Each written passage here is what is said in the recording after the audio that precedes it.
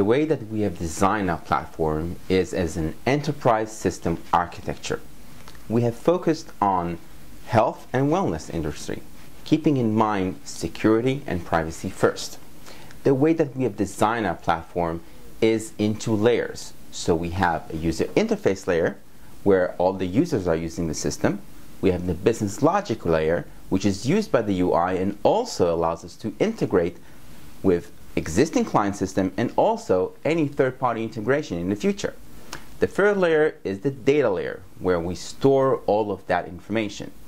These layers allows us to be flexible, so we can change components in the system and also to scale up as the community grows.